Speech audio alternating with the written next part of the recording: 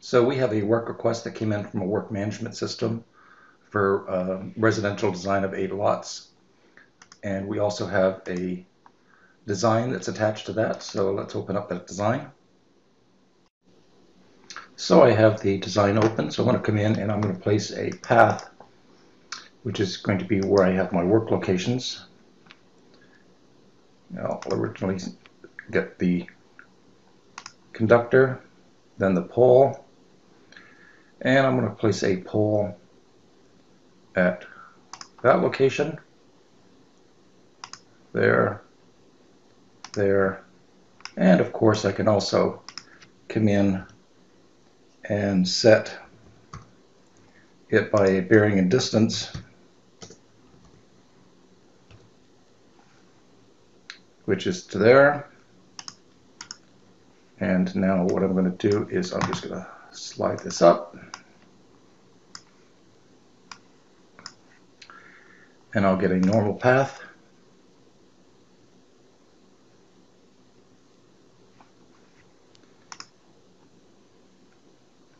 And we can see that we've picked up that existing pole at point 1.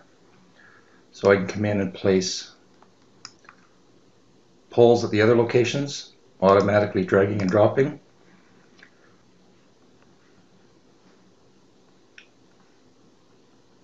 I will then come in and place overhead primary on that.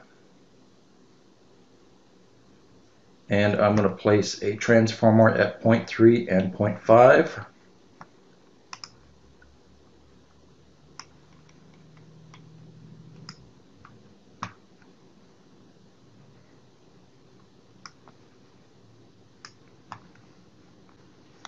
I will also spot in, so I can place features a couple ways, by drag and drop or just by spotting them in. I'm going to place a pole at that location and a pole at this location,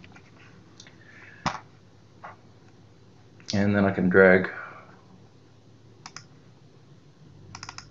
secondary. Snapping, it builds connectivity to the pole.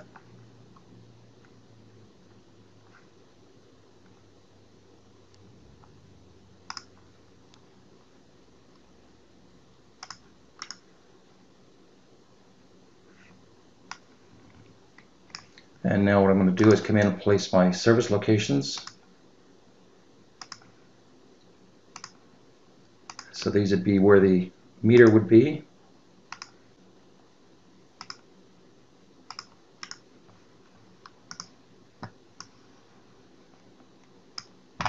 I'm selecting my tappable locations.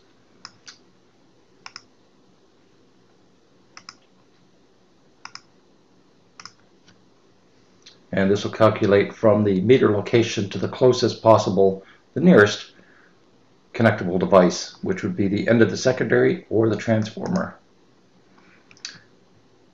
And I will expand path 3, and I'm going to place overhead service on path 3 and loads on path 3. So we've now got our design done, and as you see, every time I've placed a feature such as the pole, it's a proposed install 45-foot class 3 wood pole, similarly with the transformer. So we've got the appropriate compatible units displayed here, and that's for everything that we've placed, and now we can generate reports of that if need be.